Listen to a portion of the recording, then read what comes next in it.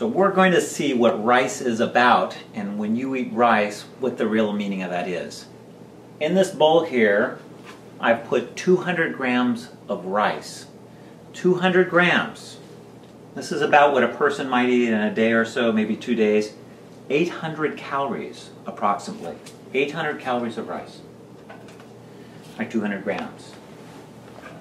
This is the equivalent amount of sugar you're eating when you eat this much rice each day. This is what you're flooding your liver with when you eat this much rice each day.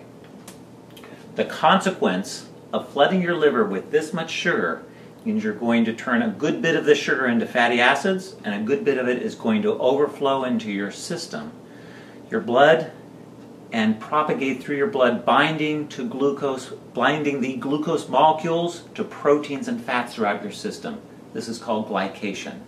You create triglycerides and you cause glycation when you eat this much rice, which is this much sugar. Now, let's look at the bread issue.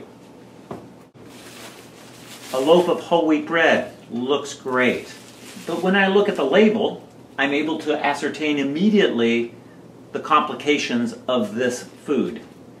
100 calories per serving. Well, 100 calories, and it's got 19 grams of carbohydrate at 4 calories per gram.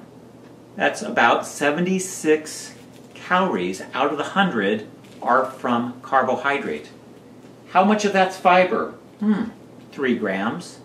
That's not so good.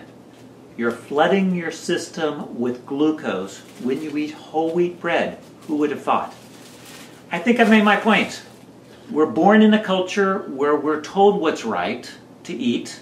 We've embraced starches because they make us feel alert, awake from all this glucose charging into our system and feeding our brain. But ultimately, they result in diabetes and heart disease, causing stroke, causing complications with heart attacks, and the suffering that comes from both. And all it takes is setting our mind at a better way of existing, of toning this out and integrating soluble fiber in our diet and eliminating the starch and sugar. Goodbye, I'm Dr. Lorenzato.